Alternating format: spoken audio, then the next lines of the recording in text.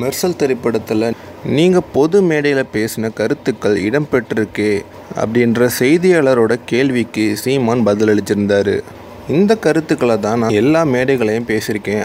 அப்போலாம் எந்த விதமான எதிர்ப்பும் தெரிவிக்காமல் இப்போது விஜய் பேசினதுக்கு பிறகு எதிர்ப்பு தெரிவிக்கிறது எந்த விதத்தில் நியாயம் அப்படின்னு கேட்டிருக்காரு.